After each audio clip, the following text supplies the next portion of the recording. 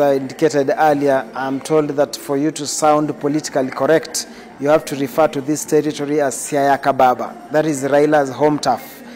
So far, nothing much to report in terms of the senatorial, the county positions. This is Siaya town, whereby it is the constituency, the county tallying center, in that 3 county positions: the governor, the senatorial race, and as well as the woman representative. This is where it should be going down. But from the look of things, just as it has been the entire day, nothing much has been happening. The hall behind me, ideally, it should be teeming with agents as well as deputy returning officers from the 6 constituencies who are supposed to avail the results that they collected in their respective constituencies, then bring them here to the county returning officer, who now begins the process. But as you can see, that is the famous line. As you can see, the hall is virtually empty, and the few that are here, I believe they are agents. They've been waiting here. Some, we've been with them the entire day. They will be here the entire night. But we believe that maybe they know that all is not lost, because from the indications we've received from the county returning officer, that is Madam Catherine Belinda Wandabwa, is that tomorrow, if all goes well, by 10, they should be calling the election. That is those are the 3 positions of the governor, the senator, as well as the woman representative. Of key interest, or where all eyes are, is the governor race that is pitting veteran politician, the dean of activism, the veteran the veteran lawmaker James Agri Bob Orengo from Ugenya, who is actually battling out with the engineer, 2-term member of parliament from Rarieda, engineer Nicholas Gumbo, who tried his first luck in 2017 but was unsuccessful.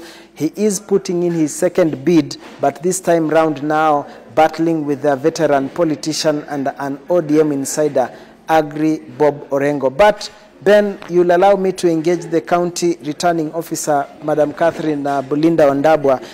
Just tell us, why is your county hall virtually empty? Because everybody would be expecting that by now maybe you should be calling it a day in terms of what is happening here. I think the people that are supposed to be here are sure of themselves. Of course, the agents, some of them are outside in the vehicles, but the candidates that are supposed to be here requested, and because the process was going to be the whole night, they said they'll go and rest and come back here tomorrow morning, which is acceptable because it was not so much. The results are already known because of the method we've used as the commission. So they thought it wise they go and rest because they've been out there for the whole time campaigning. So most of them were very tired, and so it's okay. Tomorrow they'll be here at 9:30.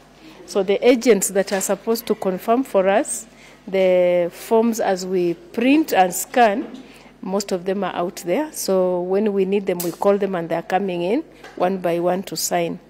And maybe they're resting in the vehicles.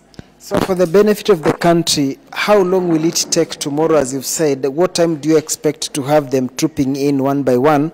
How long will it take then for you to to call the election, specifically the 3 positions in the county?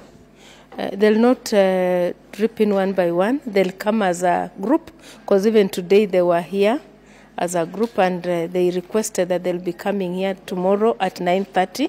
I'm believing they'll be here at 9:30 so that we can be able to declare them. Why we are working the whole night is because there's a lot of paperwork, there's a lot of verification we are doing, so that by morning everything is ready for just announcing and declaration, so that we can be able to award the respective seats, or the ones that have passed, the candidates that have been elected.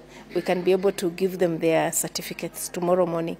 So 9:30. 9:30. So you are saying by 9:30, or from 9:30, again, to be specific, from your projection, what time will you call the election? Latest 10. We shall be through 10. because before today we leave this place, before 5, we shall be through with everything. So that morning, we shall just be waiting for them for declaration. Thank you very much, and we'll be getting in touch with you in the morning, 9:30, I've said. Ben and Winnie, yes, that's the county returning officer, Catherine Belinda Ondabwa, who says that they are here. To what I said, that the hall is virtually empty. They are saying they have an MOU, that the agents are relaxing some of them in their vehicles, and it's just a matter of time. The work is continuing. They are working behind the scenes, so to speak. Then 9:30, everything should be falling into place. By 10, we'll be able to know who is the new governor for Siaya, taking over from Cornel Rasanga, who has termed his constitutional two-term limit. Then who takes over from Morengo, who has been the senator, and importantly, who will be the woman county representative or the woman member of parliament for this particular county. Therefore, I think we'll have to leave it at that, and then hopefully by 9 in the morning, 9:30 thereabout, we'll be back to give you now the real update on how the cookie will have crumbled in this home county.